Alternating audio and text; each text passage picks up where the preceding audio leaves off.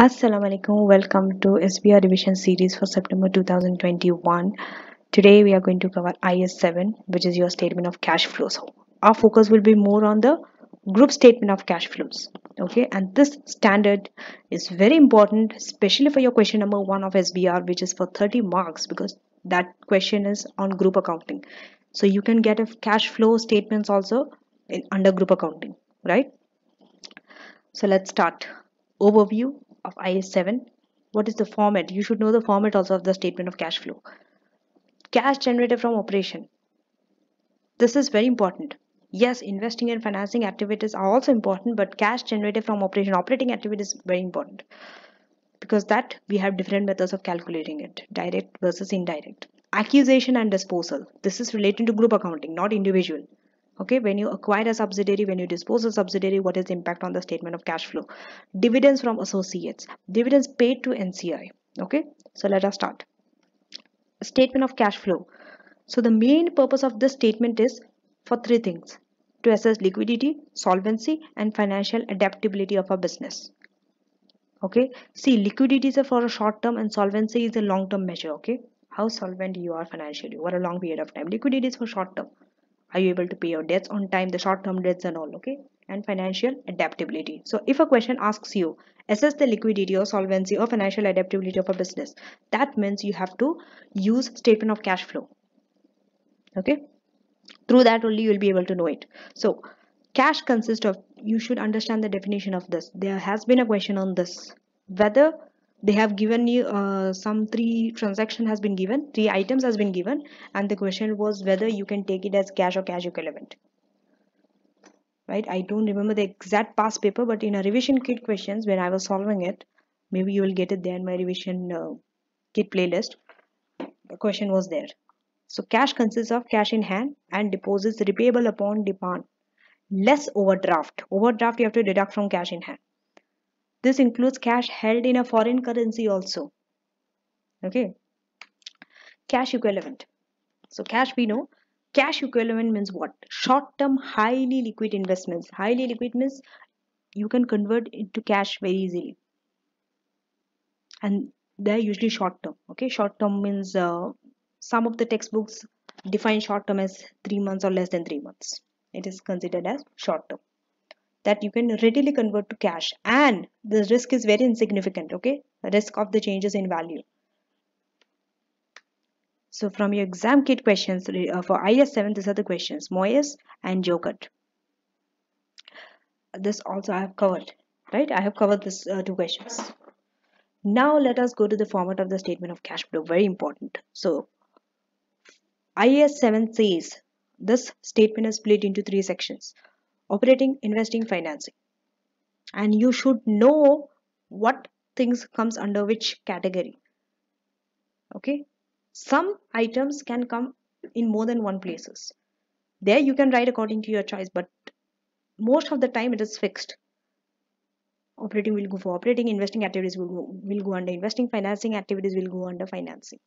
Now in the SBR exam, you may be asked to produce extracts from a consolidated statement of cash flow. Remember, SBR exam will never ask you to prepare a full consolidated statement of cash flow. That's a good thing. Only extracts, and you have to explain also, not just calculation. IAS 7 does not mean just calculation. Most of the time it's more of writing than calculations, right? Then, so this is the format of IAS 7. Very carefully go through the order, the way it is presented, the what is deducted, what is added, under which category you have to say this.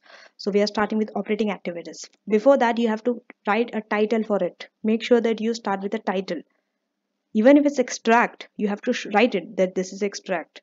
So here it's a full group statement of cash flow, which I am showing you as an example, as a demo to see the format, right? DEF, group statement of cash flow for the year ended 31st December 2006. You have to write the year also. You have to write whose group statement is it, name of the company. You have to write it as a group. If you're writing extract, you have to write group statement of cash flows extract. So we are starting with cash flows from operating activity. This is the topic, the subheading. We start with profit before tax. Okay, this is an indirect method. There are two methods, direct versus indirect. And this direct versus indirect only has an impact on the cash flow from operating activity. Other two activities will be same under both the methods. So that's why focus is paid attention is more on operating activity, because you start your statement of cash flow from this. You start with profit before tax. Now you're converting your profit to cash first. Okay, so the starting point is profit before tax. With that, we do some adjustments. Please make sure that you go through these adjustments very carefully, because students make lots of mistakes here. They omit some of the adjustments. They think it's not relevant. They include some adjustments which are not relevant, which should not be included. Okay, so adjustments like depreciation is added back, non-cash expense. Remember, you have to write reasons. I have come across a question in the revision kit only where they asked for the adjustments. You have to calculate as well as explain also. So when you are adding back depreciation, you have to explain them why you are adding back the depreciation. You have to know the logic also behind this. Okay, don't just memorize the format. So depreciation you are adding back because it's a non-cash item. Impairment is also same reason, adding back. Expenses you add back, gain you are deducting, profit deducting.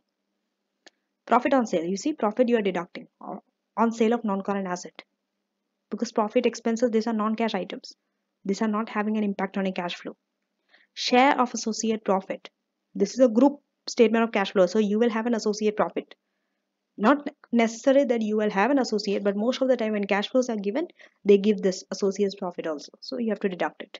This you will get in your statement of profit and loss. Investment income, deduct. Finance cost, add back. You will deduct your interest later, but first you have to add it back.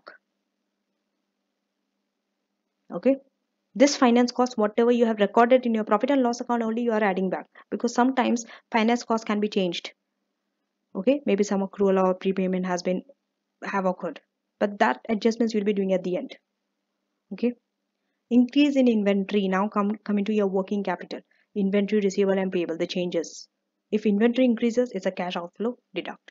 Receivable increase means customers are not paying you, outflow, deduct. Increase in payable means you are taking more longer time to pay your supplier, so you are having the cash in hand, so it's an inflow. Not an inflow, but you are having the cash with you, so increase in payable is an inflow, therefore it's in a positive figure without bracket. And finally you are getting what is known as cash generated from operations. Remember two things: net cash flow from operating activities and cash generated from operations are not the same thing. They are two different things. If a question asks you, I have seen a question where they asked you to calculate cash generated from operation, but what did the students do? They deducted interest and tax and found the net cash flow from operation, which is not asked, and you will not get extra marks also. You are wasting time. You are wasting time. So you have to write this heading there, this title, you have to label it. You just cannot leave it empty. It is known as cash generated from operations. So when do you reach to that stage? After deducting, doing adjustments, deducting your profit and income and adding your expenses and your working capital adjustments, inventories, payables and receivables. After including that, then you come to cash generated from operation. Then you are going to deduct two things: interest and tax. Some adjustments has to be done to this interest and income tax sometimes. Not all the time. Sometimes as it is you can take from your profit and loss account. Sometimes in the statement of financial position you see opening and closing balances are there for interest and income tax. You have to make a T account and do that adjustments, and I'm sure you know how to do that adjustments, right? To find the cash paid for income as well as interest. Because we know whatever goes in the profit and loss account is on accrual basis. We have to find on a cash basis. To find on a cash basis, we have to make a T account. Start with opening balance from your statement of financial position for both interest and tax, and then closing balance. Then the amount that went to profit and loss account, put it in your T account, and the remaining balance is your cash paid. The balancing figure, right? Sometimes it's not given. If nothing is given in your statement of financial position relating to interest and tax, whatever is in your profit and loss account only you can add back. Sorry, deduct now. That means finance cost you have added first. Now you're deducting the same amount only. If nothing is there in your statement of financial position. Income tax, you don't do any adjustments, you just deduct it. And then this is the second, which is known as net cash inflow from operating activity. So make sure read the question carefully, read the requirements carefully. What are the examiner asking you? Cash generated from operation or net cash inflow from operating activity? They are two separate things. Now we are going to the investing activity from operating activity. Remember, they will not tell you to write operating, investing, financing activity and then balance the statement of cash flow. No. Extracts only, maybe one part, maybe operating activity only, maybe just investing activity, maybe just financing activity, maybe part of operating activity, not full operating activity. So you have to read the requirements. Most of the time operating activity, so far I have seen. Okay, so here dividend received from associate, you have to work it out. You have to work it out, and it's an inflow. Interest received, any dividend you are receiving from associate comes under investing activity. Interest received also comes under investing activity. You are, remember, interest paid under operating activities you are deducting, but interest received under investing activity you are adding. Okay, now don't ask me the logic and all. Okay, I seriously, I don't know the logic, but the way it is given, you just learn it that way only. Any non-current asset, if you are purchasing it, cash is going out, comes under investing activity, outflow. Selling property, that's an inflow, the cash that you are receiving under investing activity. Acquisition of subsidiary, when you are acquiring a subsidiary, that comes under investing activity. Net of cash acquired, what does it mean? Whatever the amount that you are buying a subsidiary, from that consideration you have to deduct the cash of the subsidiary. That means under your assets you will be having cash, no, from your subsidiary. That amount will be given. These are the list of assets, these are the list of liabilities. From there, that cash balance you have to deduct from the purchase consideration and take the net. Okay, now we are moving on to, so this is known as net cash in investing activity. It's an outflow. We are coming to financing activity, the third section and the last section. Ordinary share capital, okay, add. Repayment of loan, deduct, because loan you are paying, cash is going out. Dividend paid to NCI comes under financing activity, deduct. You have to do a working over there also to find the dividend paid to NCI, the T table. Dividend paid to parent shareholder, deduct. So both parent shareholder and NCI dividend that you have to pay comes under financing activity. Dividend that you are receiving from associate goes under investing activity. Okay, so the ultimate result is the net cash used in financing activity. And finally, net cash increase in cash and cash equivalent, and you add your opening cash and cash equivalent from your statement of financial position and see whether are you getting the same closing cash and cash equivalent as one that is given in your statement of financial position, because they will give you for the 2 years, no, opening as well as the closing. Now, cash generated from operations, you need to know some things. So this can be presented from in two ways. One is indirect, the second is direct. In the indirect method, just now we have come across that is known as indirect method. You start with profit before tax and do adjustments. Okay, remove the effect of non-cash transactions. Whatever is non-cash, like depreciation, impairment, profit, expense, you deduct. You do adjustments or add or deduct. And any financing or investing activity you put according to that only. Direct method means you start with cash receipt, from cash receipt, deduct your cash payment to supplier and cash payment to employee. So 3 things are already there. But in your exam, I have not seen a direct method to do. For calculation purpose, they always ask indirect method. But yes, you have to write a direct method. You have to know information about direct method. That what could be the advantages of having a direct method and who wants direct method over indirect method. A question was asked like this regarding these two methods, which one is superior, or the use or the benefit or the drawbacks of the two methods. So you should know that. Okay, for your discussion part, you should know the direct method, but for calculation, it's indirect method. Acquisition and disposal. So the figure shown in the statement of cash flow is the net figure of the two items. That means the cash spent on the purchase or receipt on the sale of the subsidiary. You can either buy the subsidiary or you can sell the subsidiary. But anything that you are recognizing for the cash that you have received by selling the subsidiary, or cash that you have to pay to acquire the subsidiary, when you are recording it under the investing activity, right? It is net. You are netting it off from your purchase consideration received or paid minus or add cash balances or overdraft. It could be an overdraft also. Your subsidiary can have an overdraft also. So when you're acquiring or disposing, you have to, it's netted off with your purchase consideration or the disposal the process from the disposal. For both the disposal and acquisition is the same thing. You have to net it off, not only for acquisition. Okay. The impact of subsidiary acquisition disposal will need to be factored into your working throughout. Remember,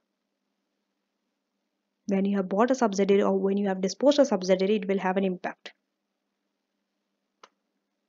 Dividends from associate.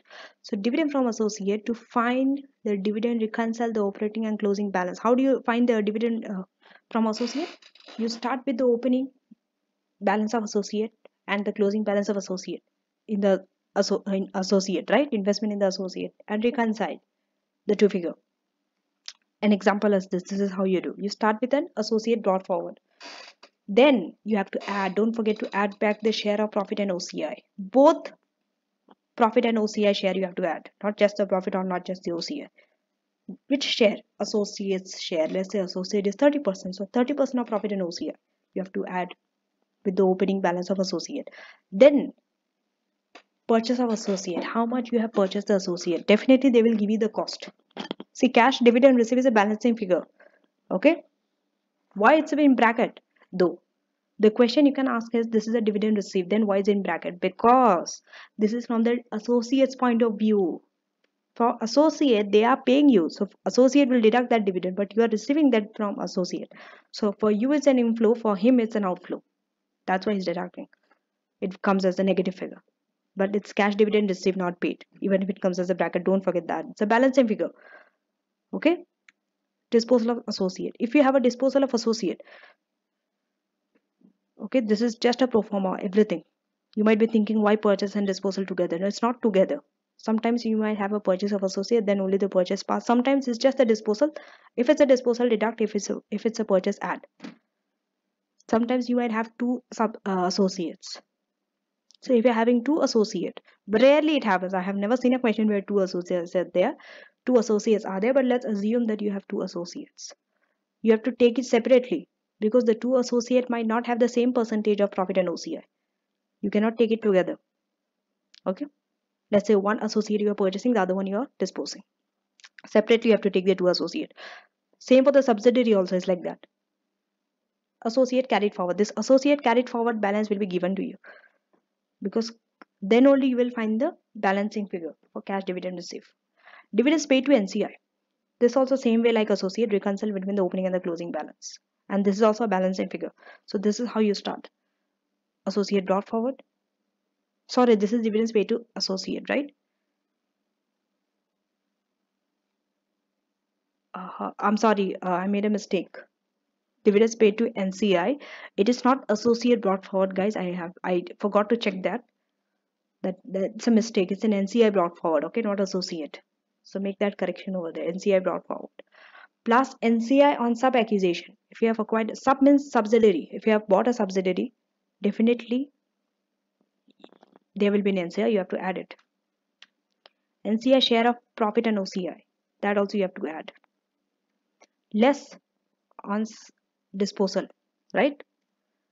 It's a balancing figure, and carried forward definitely it will be given to you the closing balance of NCI. So cash dividend paid, this is.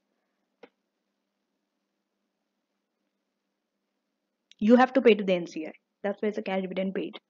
You have to pay to the NCI, also to the parent. But for parent, we don't have a separate working, okay, because you will get that amount. That's a balancing figure again. So upcoming next, that's it for IAS 7. We are going to cover IAS 8, right?